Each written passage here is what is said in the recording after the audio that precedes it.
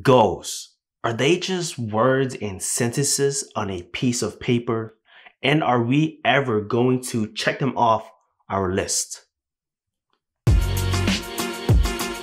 For many of us, achieving our goals, it's actually pretty hard because sometimes we get derailed from our journey to achieve that goal. And sometimes we just crumple it up and put it in our pocket and never think about it ever again. And that sometimes is not a good thing. I mean, not sometimes, probably always not a good thing.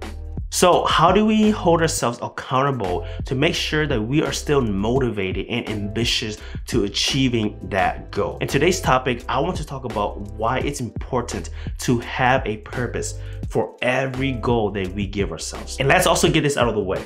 Our purpose is not a one-time deal. No, a purpose is not one where you take a piece of paper and you write it down and now you're done for the day and you just live with that purpose for the rest of your life. No, I believe that a purpose is forever changing, just like we are. It grows when we grow. So our purpose is not a one-time thing. It changes whenever you are changing yourself. You can always change it. And one more thing, I believe that you can have more than one purpose.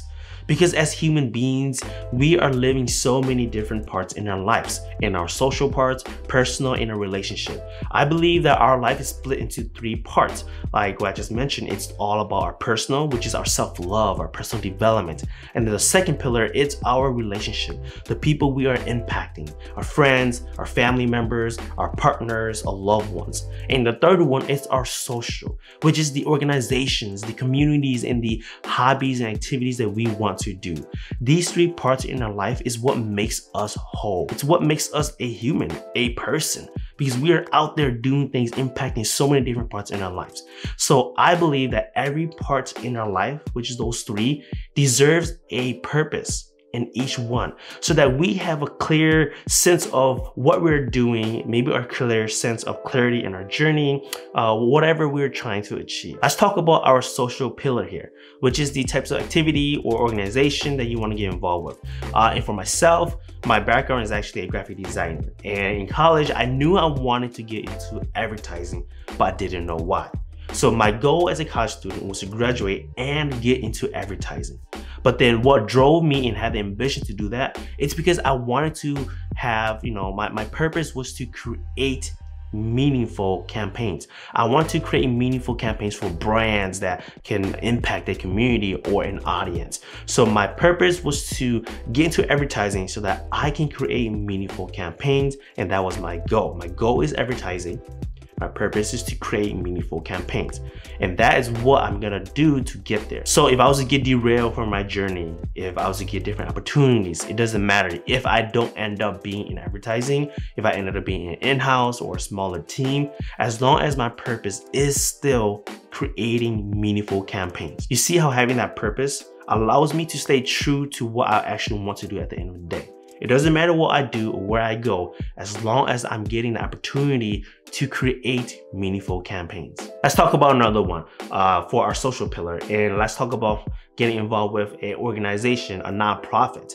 So a goal of yours could probably be educating communities about the arts. So that could be your goal. Your goal is to get into an organization that talks about the arts.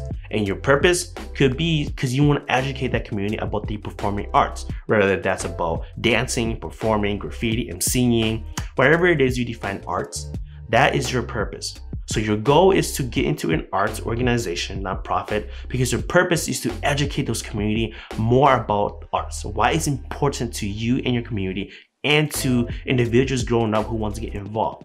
So that is how you break it down, because again, no matter where you go, as long as at the end of the day, you're getting to serve your purpose, which is to educate communities on the arts. And lastly, this one, self-love, which falls under our personal pillar. Self-love is such a heavy topic because there's so many ways you can go about it, but it gets too deep. But let's keep it high level.